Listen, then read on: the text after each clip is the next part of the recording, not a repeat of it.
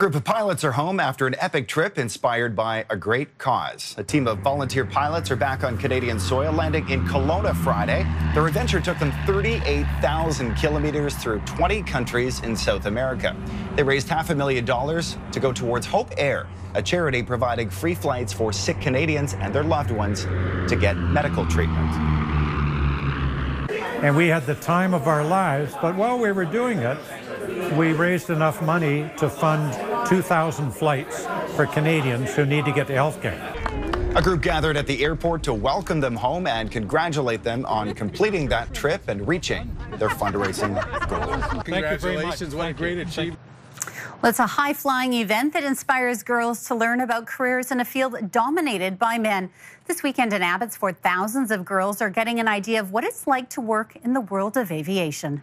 Upright in. It's a hands-on experience for these girls. It's so cool. A chance to get a glimpse into a field that hasn't attracted many women in the past. Everyone says, oh, there must be discrimination, they're not wanted. It's not that at all. You know, if women don't have someone in their network that's a marine engineer or an astronaut or a pilot, how would it even occur to you to go and do those things? Kristen Brazier, the founder of the Sky's No Limit Girls Fly 2 event, is a professional pilot. So as a pilot, I'm one of 6%. The maintenance population is down to 2.3%.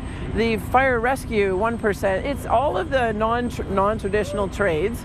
Those high-tech fields, the STEM-based fields, that's what we're trying to introduce here. 12-year-old Samantha Connor was taking it all in today. It's really cool seeing a lot of women in these male-dominated jobs. One of those women is Captain Sarah Dallaire. And for you, you're in my seat. I sit right there. She is just the second Canadian Snowbirds female pilot. My parents were deeply passionate about aviation, so I always kind of had my foot in the door and loving the airplane, always looking up, and now I can actually have that view looking down, and it's the best view in the world.